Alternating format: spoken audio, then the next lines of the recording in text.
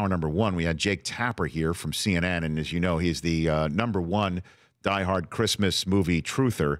I believe it is not a Christmas movie, and was very pleased to see on Twitter over the weekend that the Bruce Willis roast that went down on Comedy Central, or was recorded by Comedy Central, soon to be aired on Comedy Central, finished up with a joke from Bruce Willis saying that Die Hard is not a Christmas movie.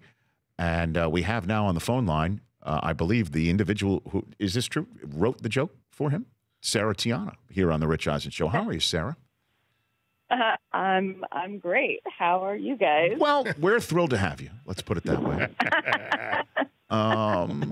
So, Sarah, was this provided to Bruce Willis by you to say? Yes, it was provided by me. It was actually, there were like 4 of us in the room that were writing his script, and I have to say that, like, when I just, like, threw that out there at the end, like, let's just say, like, he's here for one reason and one reason only, and let's just say that Die Hard is not a Christmas movie. Everybody just laughed, and there was no protest. Like, it just went in the script, and it was, like, one of the only jokes that stayed for, like, 2 weeks. Okay. Like, nobody even fought us on it. We all just were like, yeah, that's great. Okay. So now, where do I go with this one, Sarah?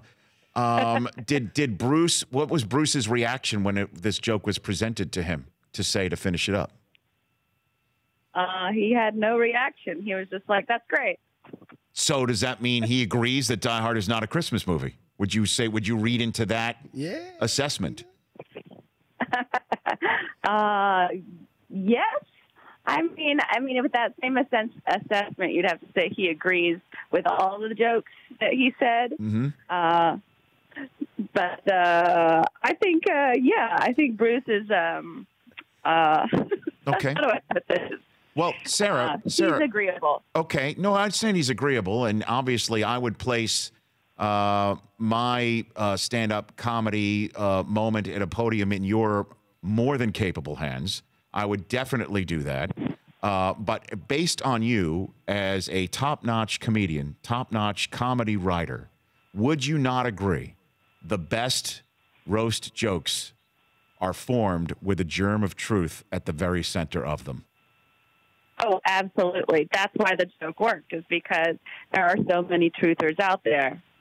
So the joke works because we know that it's a debate. And even though it's a ridiculous debate, it would be really funny if Bruce Willis just squashed the debate. Now, why is the debate ridiculous, Sarah, when clearly there's only one side of this debate, and that it is not a Christmas movie? I agree, and I feel like, I live in a house with a man who disagrees with that, and that's only because he wants to be a bro at Christmas and not watch girly movies. And that's on him. That's not really on me. You can't change the story of a movie just because it fits your ideology. But you can't change the facts of the movie, which Jake so perfectly laid out in hour one. First of all, what kind of actual office throws a party on Christmas Eve for their employees? That makes no sense whatsoever. So it's not even based in reality. And if you change the holiday to just like a kid's birthday, the movie works exactly the same. You can't do that with a real Christmas movie. You can't take Christmas out of the equation.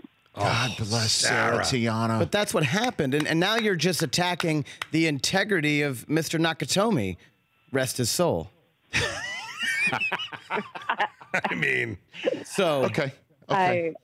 You're not going to guilt Sarah Tiana. Absolutely. I'm questioning Mr. Nakatomi. I'm questioning everything in that movie. Bruce also told us a really funny story, which was that on day one of shooting, they made him jump off a 2-story building onto like a giant air mattress. And the director, he was like, "Why would you have me do this on the first day?" And the director was like, "Oh, because if something happened to you, I could just replace you with another actor." Fantastic. All right, Sarah, I appreciate you adding the sanity and the clarity that you have provided. Thank you. Welcome. Thank you. Okay, there's Sarah Tiana, everybody. The Rich Eisen Show, weekdays at noon Eastern on Audience.